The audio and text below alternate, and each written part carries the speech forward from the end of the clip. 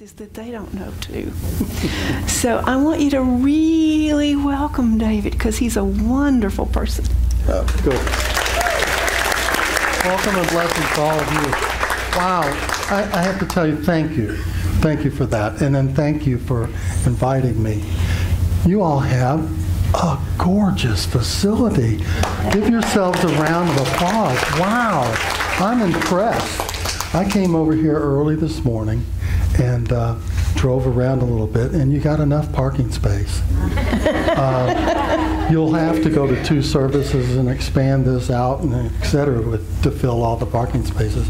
But then I went over and looked at, I guess at the river over there, saw the river. Thank you. Thank you for welcoming. Thank you for being here. My wife, Reverend Amy, has a saying about hell. And by the way, thank you for that song. Couldn't have been better. Did you choose that to go with the talk? Oh, you did? Thank you. She has a saying about hell. She says, it's okay to visit hell, but don't buy a couch. So 2015 was one of those years that challenged me emotionally and spiritually. I had difficulty during that year in connecting and staying connected to my divine nature. I confess I was visiting hell, but I did manage not to buy a couch. But I confess, I went shopping numerous times. We all experience difficulties. We all have years and time periods that challenge us from time to time, right? Events and circumstances that rock us to our core, that take us off our feet, take us out of that sense of equilibrium and sense of well-being. During 2015, my favorite mantra was on my heart and often on my lips. I can do all things through Christ which strengthens me. I can do all things through Christ which strengthens me. Say it with me. I can do all things through Christ which strengtheneth me. We each affirm the truth and the presence of God in each and every circumstance. We each choose how we're going to walk through it, how we're going to behave, how we're going to outpicture the expression of God. Will we spend our time moving our thinking into higher consciousness? Or will we allow our thinking to spiral downward into negative thinking, hell? So what happened that year?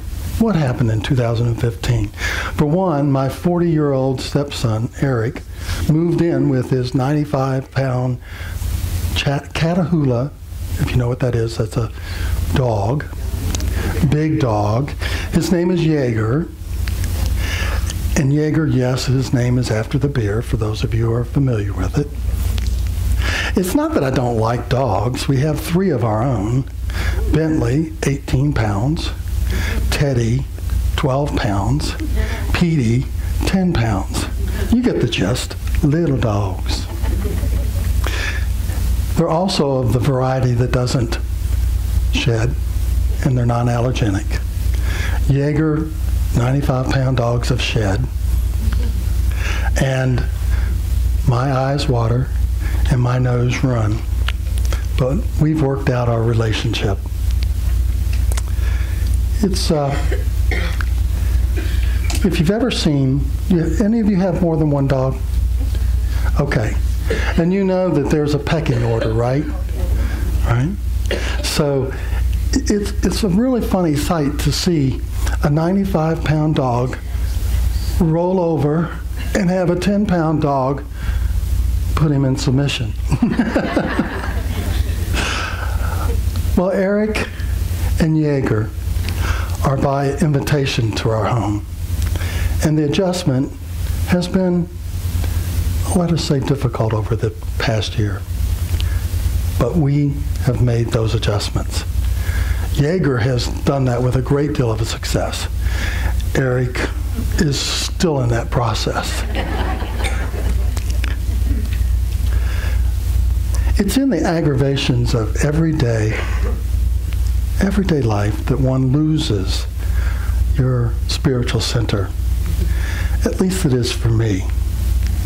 It was around this time that Jaeger and Eric moved in that I began having to make several trips to Kentucky.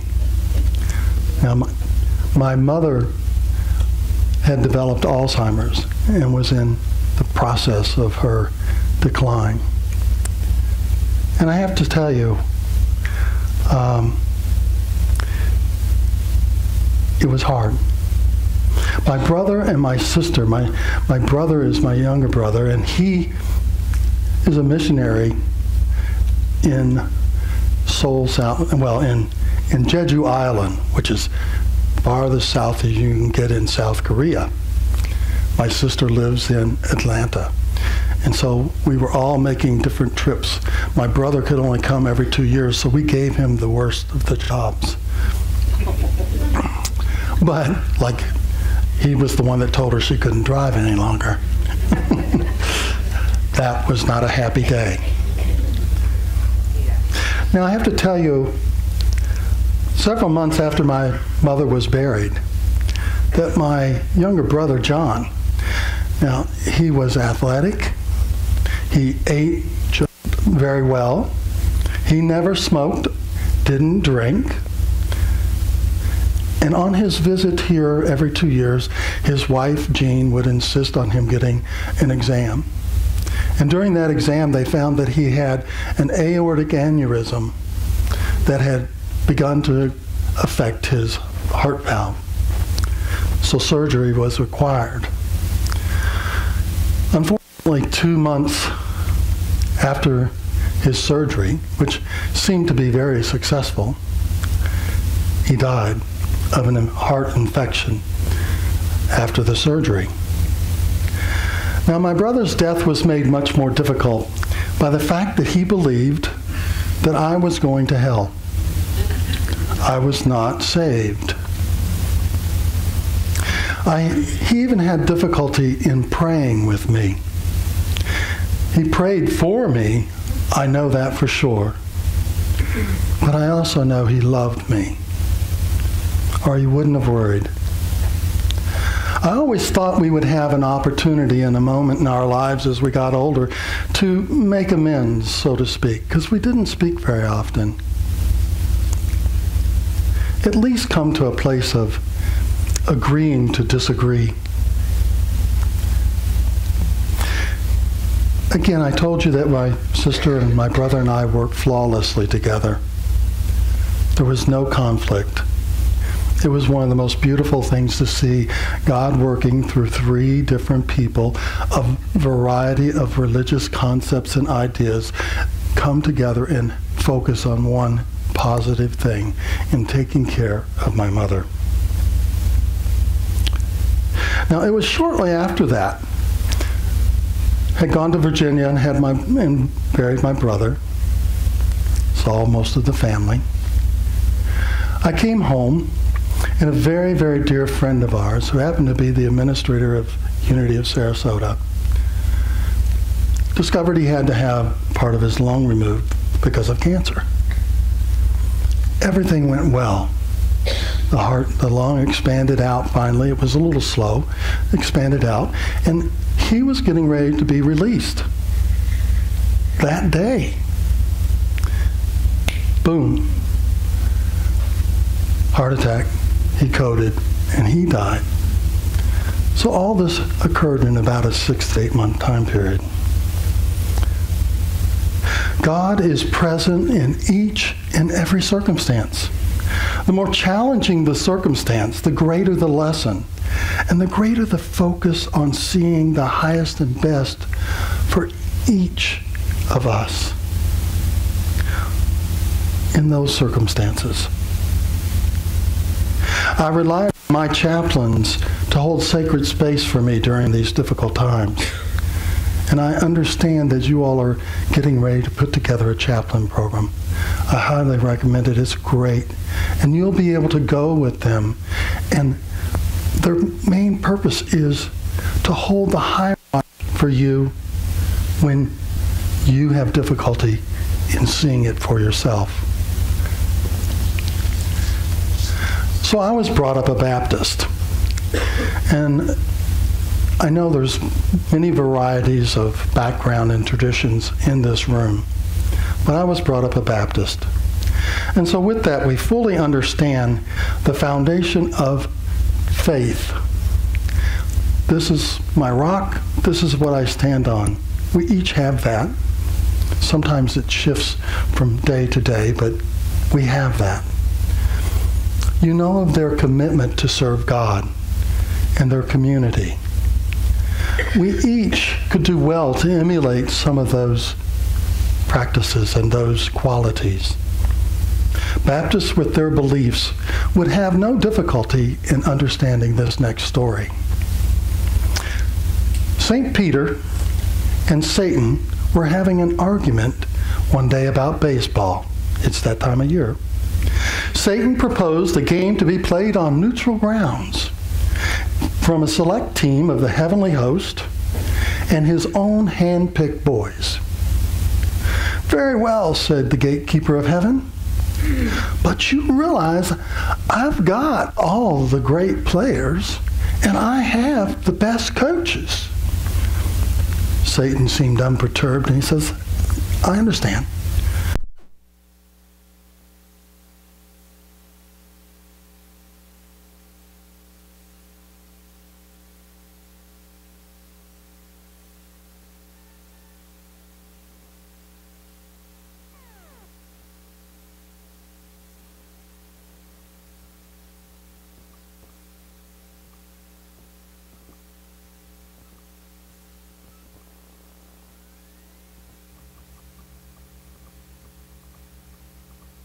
Loving God condemns someone to a place like hell, not for a week or two as a punishment, for eternity.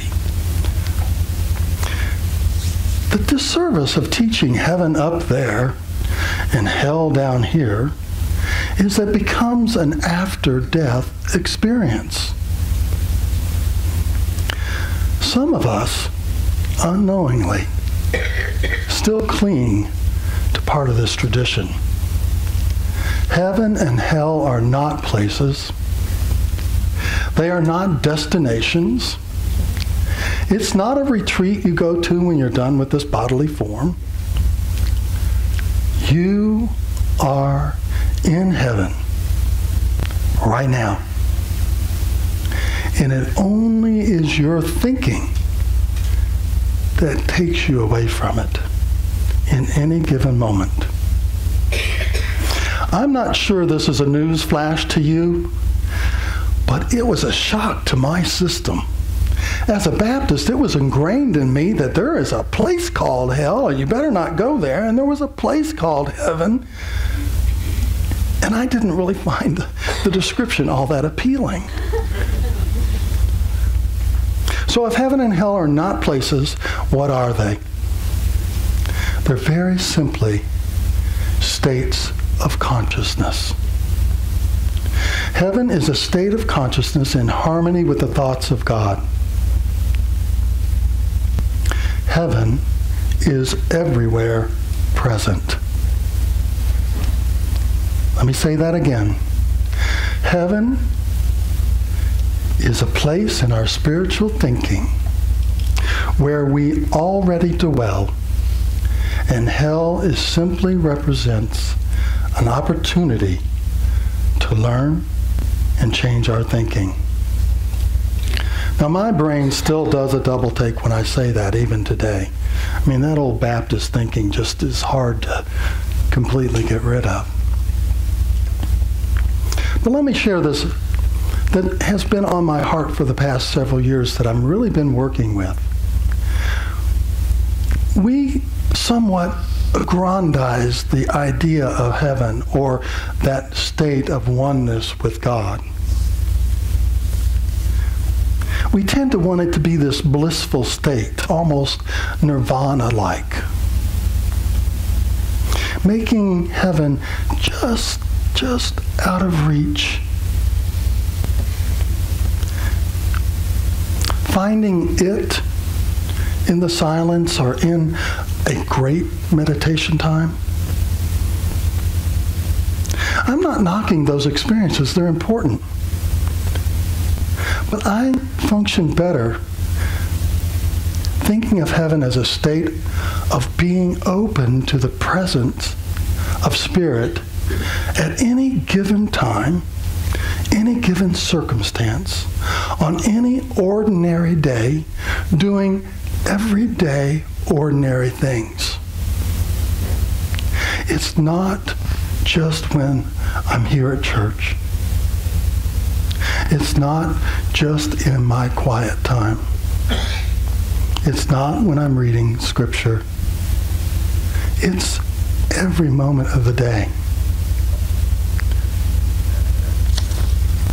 For me, hell is the place I go to justify my feelings of anger, insult, depression, or any other negative condition. I'm sure each of you have your own stories, your own challenges. We each create our experiences by the activity of our thinking. When we see ourselves as the creator of our world, then we are in a place of power to choose. Hell is only our thoughts and only as real as we want them to be. Now that's a frightening thought. How real do you want your negative thinking to be? What do you want to manifest? How real do you want your judgment of another to be? What do you want to manifest in your life? Do you want to move to your higher thinking, spiraling upward or downward? As people, human beings, we have many emotions. Heaven is not void of negative emotions. Emotions are a part of the flavor of life. For example, I could have wallowed in grief, but I can't go there. We can't let our emotions, our thoughts that aren't positive, overtake our lives. So I would like to close with a part of a commencement speech by Liam Bergen from May 17th of 2015. He was speaking to the graduates of Boston College. The speaker encouraged the graduates to find God in all things, to have that look in your eyes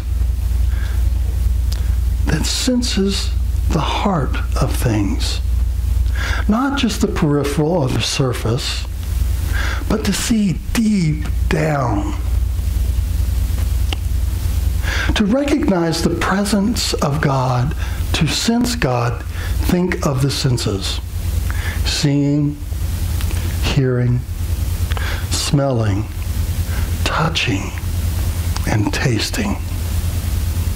To see God not just in the wonder of creation, in the mountains and the seas, in people and events that are good and beautiful, but to see God too, in the poor, the broken, the ugly, and the disfigured.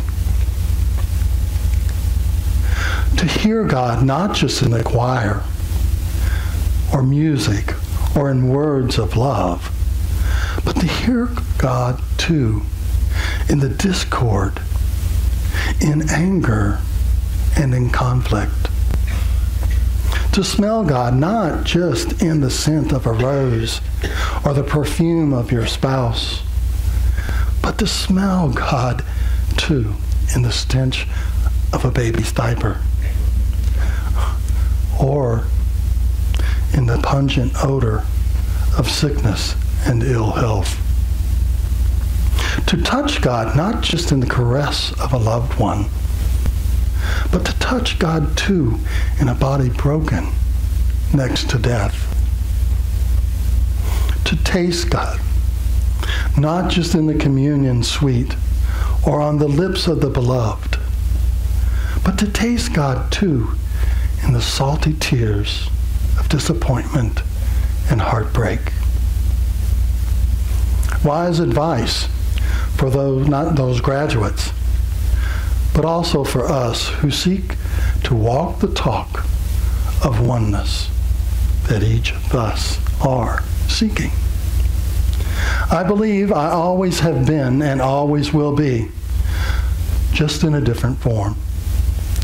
While we are in our present form, how that divine energy expresses or doesn't is up to us. Heaven is here and now.